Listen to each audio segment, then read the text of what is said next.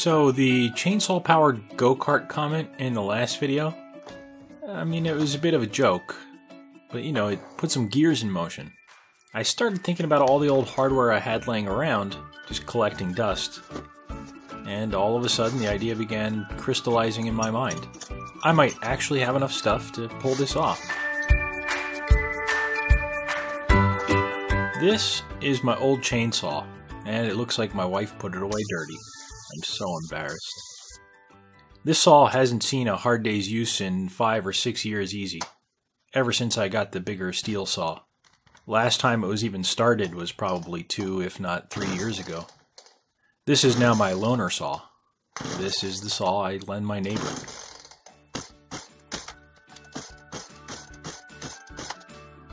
Yeah, I guess now I know why he hasn't come asking for it in a while.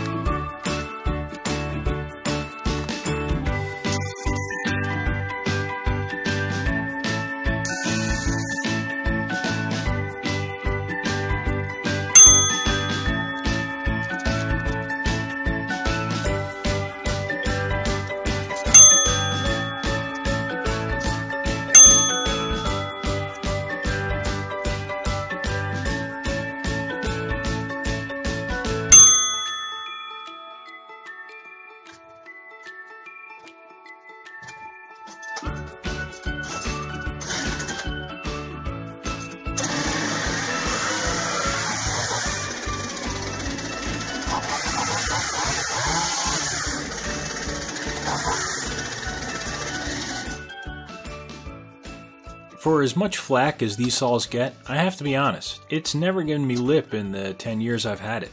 My steels are more temperamental than this thing is. I think this thing has a Husqvarna engine in it. I just thought I'd light that fire.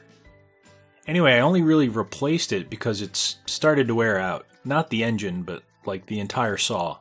Shake it by the handle and it moves like a belly dancer. This is, if I'm not mistaken, a 46cc saw. Maybe 42? Something in there. I have no idea how much horsepower this little engine can put out. 1 horsepower maybe? Though it is a bit old. Half a horse? Whatever it isn't a lot. Now I do have a couple of electric motors, but unfortunately my longest extension cords are only about 25 foot. Nonetheless, I'd like to try to make it work. It's really only going to be pushing around a couple of scrawny kids anyway. And on top of that, I'm not trying to build a Formula 1 kart. Max speed I'd like to shoot for is maybe 20-25 miles per hour, and even that might be fast. But it'll make a lot of noise, and I'm pretty sure that's the point. Using a small power plant means I'm going to have to try to make the kart as light as possible. Not a death trap, but light as possible. Okay, well it needs a little more cleaning, but that looks to be about it. So for wheels, I had to go and buy these. I didn't just have them laying around. Now, if you do what I did and go look for go-kart wheels on eBay, you'll find one of 2 types. Very expensive racing wheels with like Dunlop tires.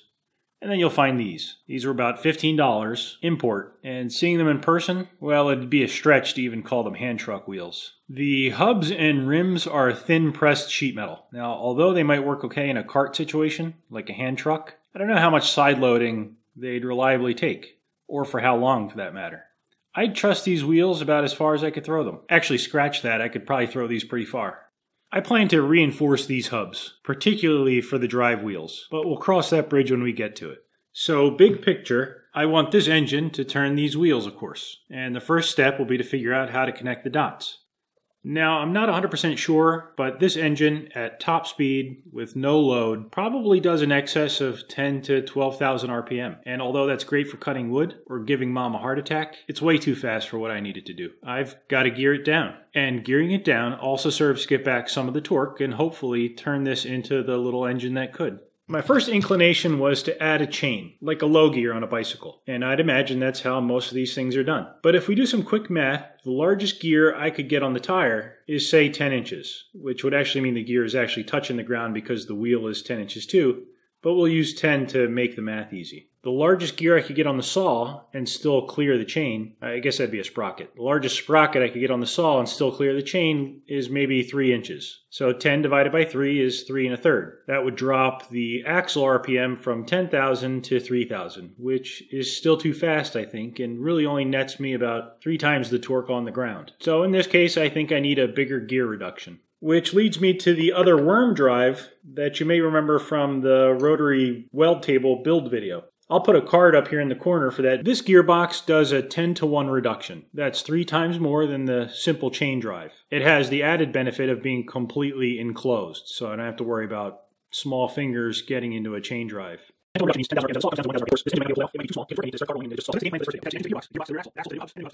Alright, so what you just didn't hear was essentially a long-winded brain fart. Let's just put it behind us and make pretend it didn't happen, shall we? A worm drive isn't going to work here, as it can't be back-driven. Meaning, if the input doesn't move, the output doesn't move. If the saw isn't running, or like the kids are stepping on the brake, the gearbox, rear axle, and wheels would be locked up. So let's take a 15-minute break. I'll get my act together, and we'll regroup. I recently got a new tool, a cordless angle grinder. I got what I think was a good price on it from Amazon. I bought the tool only, no batteries. So far, it's been a lot of fun. I can't tell you how long I've wanted one of these. It does run slower, though, than its corded counterpart, but it seems to do the trick. Consequently, it's also a little quieter. I mean, sort of. What it's really good at, though, is stealing bicycles.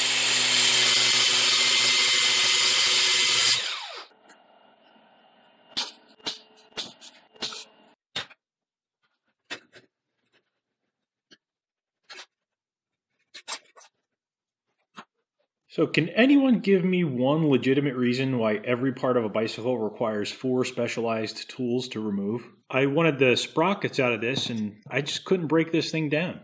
And I have a machine shop. So I threw in the towel and I walked into my local bike shop.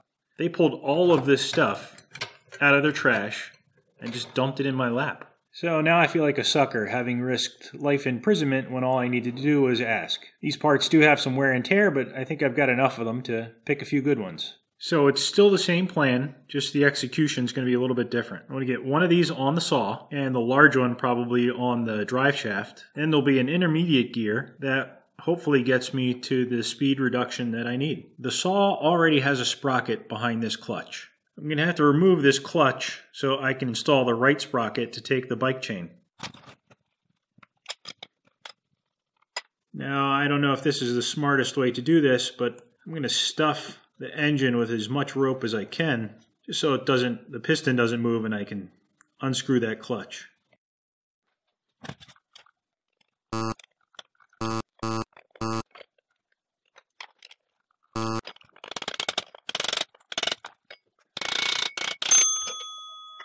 There are special tools for this that I don't have, or the inclination to make.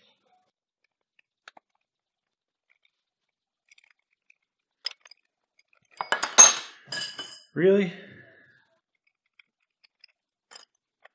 So there's the sprocket I have to change. So here's a better look at the backside. That's the sprocket to drive the chainsaw chain, of course. There was a small needle bearing in here. I just kind of pressed it out to keep from doing damage while I make the modification. I also separated one of the smaller sprockets. Now I was hoping I would have found somewhat of a larger sprocket on the chainsaw side or a smaller hole in the bike sprocket, just so I could make a real nice fit up. But to make that modification, it's kind of a pain in the butt. It sort of fits enough, I think, to get it centered, just doesn't give me a lot of places to attach to. I did make a bit of a spacer ring, just sort of set the gap between the bike sprocket and the bell of the clutch here. That just sets the clearance on the bottom to make sure the chain doesn't really rub anywhere. I plan to TIG weld this in place, as solid of a weld as I can get, given that I have 6 attachment points. Now these sprockets are not hardened. I mean, they're hardish, but they're not hardened. The thing I don't know is just how high of a carbon content they have, and when I go to weld them, if I cause more harm than good. But if the welds do fail, it's not catastrophic. I mean, the cart won't run, but these will be protected inside sort of the chain cover of the saw. I would just have to break it down and do it right the second time.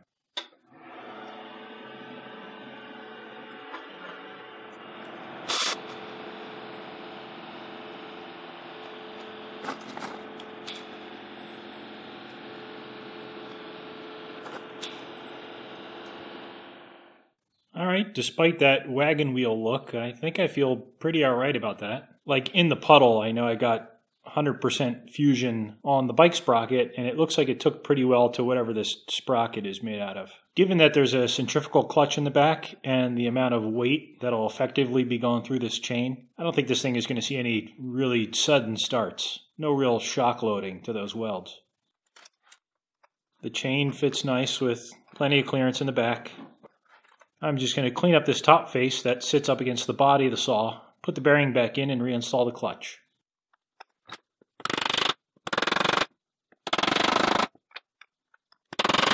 I'm going to finish that up nice and slow on the press, which is probably what I should have done in the first place.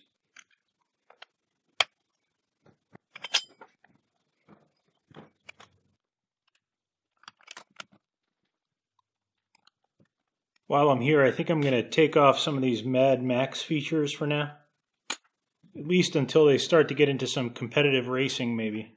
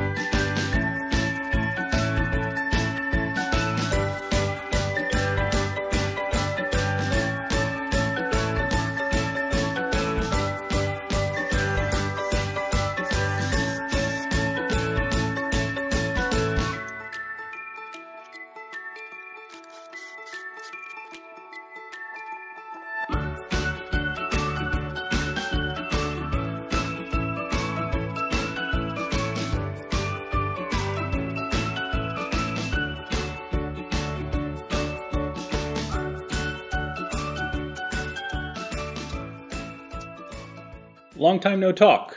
We should catch up sometime. You should have just seen me build the wheel hubs and install them. The lug nuts are a little long, I know, but I needed them to pull the tires closed on the split rims. That, and it turns out I don't have shorter ones. I'm building this around a 3/4 inch or 19 millimeter cold rolled drive shaft. Doing this by eye and it looks about right. I also built hubs for the large sprocket and a disc brake. I pulled a front brake system out of a local junkyard. Came off an old scooter or dirt bike. It's a little bigger than I was hoping for. You can see it doesn't leave a ton of ground clearance, but neither does the sprocket. You may notice none of the hubs are keyed to the shaft. As is, this cart won't go very fast. Now, in the interest of an expedient build, I'm going to go with my patented, 100% guaranteed, maintenance-proof assembly method. I'm going to weld all the hubs in place, but I'm going to make the entire rear axle removable from the frame. I don't expect problems, but if something does go wrong, I've left myself enough space on the hubs to be able to cut them behind the welds. That way I really only lose about 2.5 or 3 feet of the 3/4 inch cold rolled. Just to be clear, this is not the correct way to do things. So next comes the tricky bit. I have to decide how big I want to make this thing. I'd like to keep it light, so preferably it'd be small. That'd make it easier to move around and fit in my car. But I don't want it to be tippy. Fast, tight turns are probably inevitable, and I'd prefer not to have this thing roll over.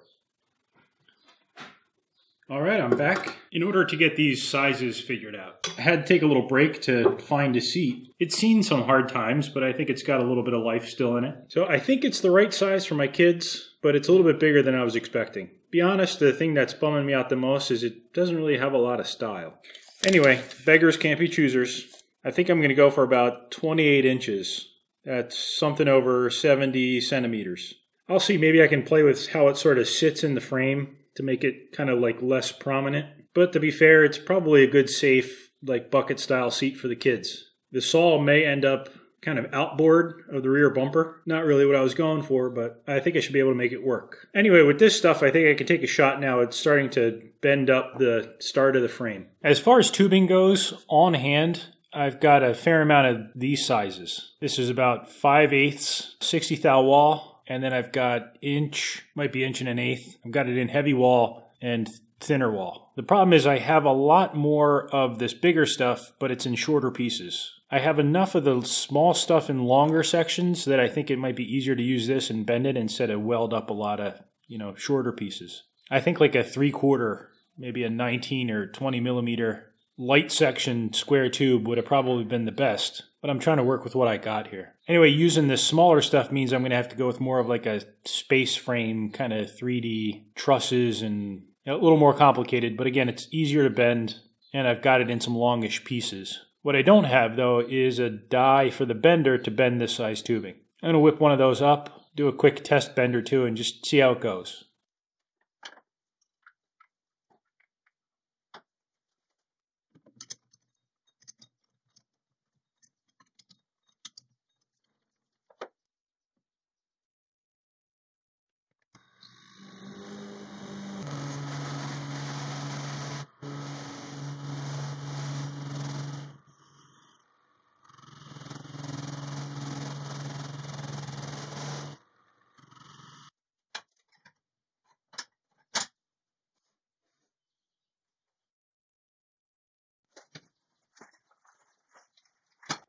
All right, well, all told, it didn't come out too bad.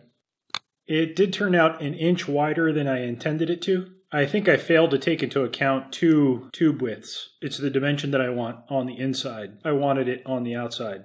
The other one that got me is that bend there. This wraps over the axle. There'll be a bearing plate, like a support plate, and the bearing will go in here. I wanted that bend to be closer to this bearing.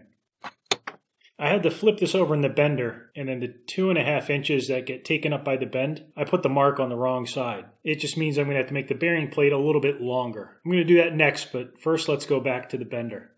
So on the bender, I've got the die that I'm bending around, of course, set up in the center. On the trailing side, there's a fixed block, a square block, and on the leading side, there's like a round die, a wheel, I guess.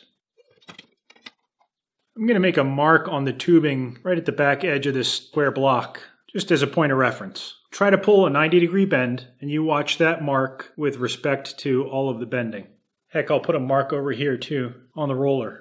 Now with a setup like this, what you want to happen is have the roller roll the stock that you're bending around the die. We don't want this to move in the back. And in practice, it'll probably pull it a bit. So on really complicated or something with a lot of bends where you get some kind of like a big tolerance stack up at the end, you may want to clamp these so it really doesn't move. Let me pull this bend around.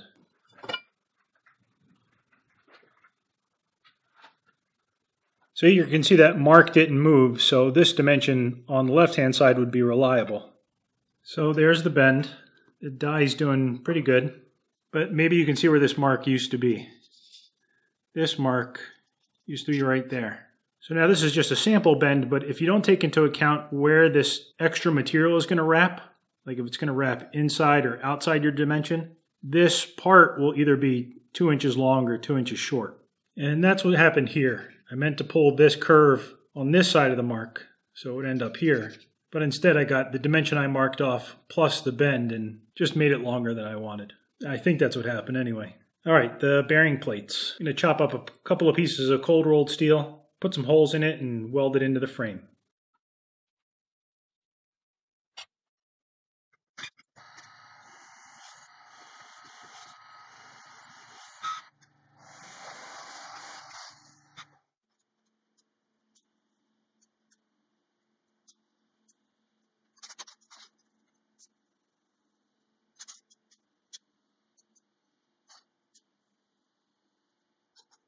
I've got both bearing plates welded in, and hopefully you can see once the bolts come out of the bearings, the axle can drop right out of the bottom. Now I want to make a second piece that sort of adds structure to the frame and gives me some attachment points for the saw and brake caliper, that kind of stuff. Flesh the frame out a little bit, basically. So this turned out to be about 19¼ inches. That's almost 49 centimeters. In a project like this, the first bends tend to be the easiest because, well, there's nothing else they need to match up to. The second and subsequent bends are going to have to match this first bend. I've already got one of the corners bent on this piece, and I'm about to put in the second bend, which sets the width. Now, instead of doing the math, I think I'm just going to show you the math. I want this to be 19¼ when it's finished. And I'm going to use the test bend we did earlier to set that up. So if I set this at 19¼ mark on the outside that I see on the table, there's the mark, the reference mark we took before up against the fixed block of the bender. I'm just going to transfer that to the tubing I want to bend, and that hopefully gets us the right size.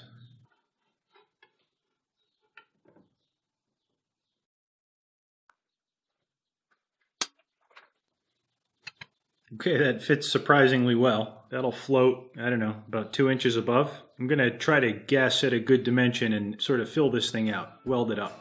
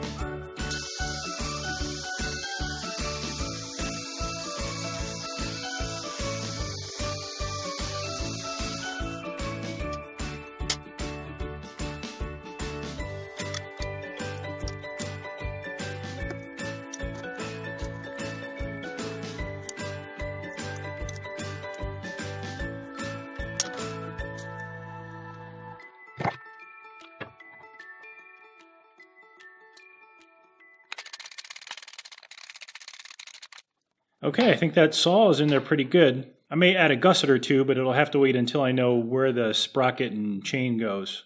That said, I'm very tempted to use just one chain. I mean, it'd be so easy. But that'd only net me maybe a 3 or 4 to 1 reduction. I'd hoped to finish the whole back end, but I think I'm going to stop part 1 right about here. There's really not that much left to it. I still have to route the chain or the chains. I'm still undecided what to do there. If anyone has any experience with this or a really strong gut feel, I'd love to hear your take on it. But basically it's the chain and a similar bracket to mount a brake caliper on the right-hand side. You may have noticed that there's only half a frame, just the back end. That's because I planned to add a bit of suspension to this. I think I'm going to put a hinge in right behind the seat and add 1 or 2 big springs. Again, still not 100% sure, just playing this by ear. That might be overkill, but I thought it'd be a nice touch. Anyway, next time we'll finish this back end, where I'll catch you up with where I am by then, and we'll start some work on the front side. Front half of the frame, controls, steering column, linkages, that kind of stuff.